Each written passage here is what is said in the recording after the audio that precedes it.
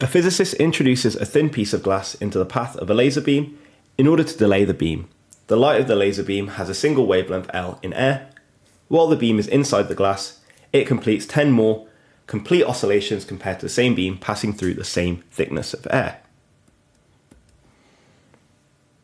The speed of light in air is c, and the speed of light in glass is 2/3 c. What is the thickness of the glass? So if we call the thickness of the glass x, then we have x over the wavelength in glass, let's call that lambda, take away x over the wavelength in air. These will tell us, so the length divided by the wavelength will tell us how many wavelengths fit into that section. And so if we compare the difference between these two, we should get 10. So x over L will tell us how many complete wavelengths are in air, and then x over lambda will tell us how many complete wavelengths there are in glass.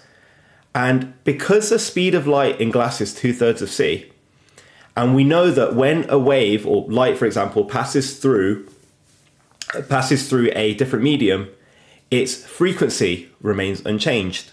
So the wavelength here, lambda, would be 2/3 of L, because any changes in speed would be reflected in just the wavelength, as the frequency is the same for both, as in both media we have the same frequency.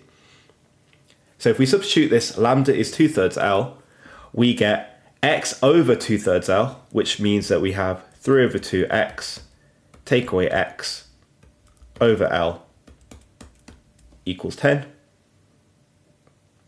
And then 3 over 2x take away x is a half x. And then if we move the L to the other side, we get half x equals 10L. So x equals 20L. So the answer is E.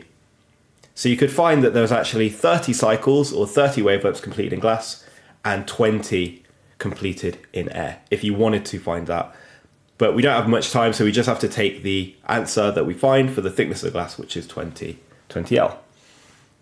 Hopefully that makes sense, but if you have any questions, please do let me know.